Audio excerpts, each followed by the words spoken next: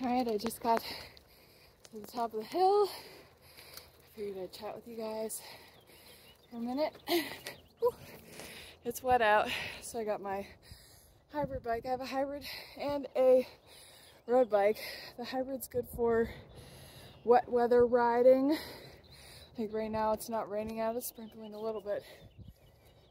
But it's got some hydro disc brakes and nice big tires for handling wet surfaces, where the road bike is best for handling dry roads and running rim brakes. Anyways, today's video is about why you need to eat more carbohydrates to be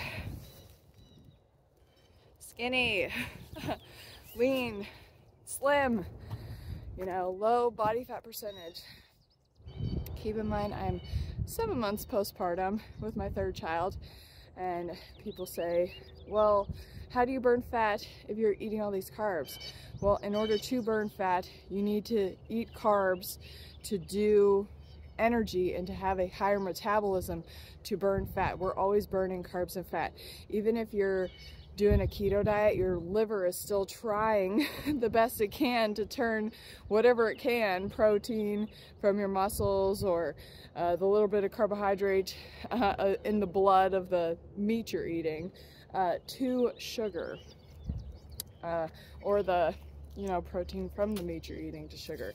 So we're always burning carbs and fats, and that's how, if you eat a high carb, very, very low fat diet, 10 grams of fat or less per day, you create a dietary fat deficit and a high metabolism, so that you have the energy to burn your body fat stores through increased productivity, activity, exercise.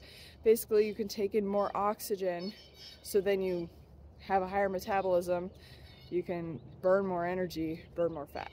That's how that works. And a lot of people say, well, isn't it calories in, calories out?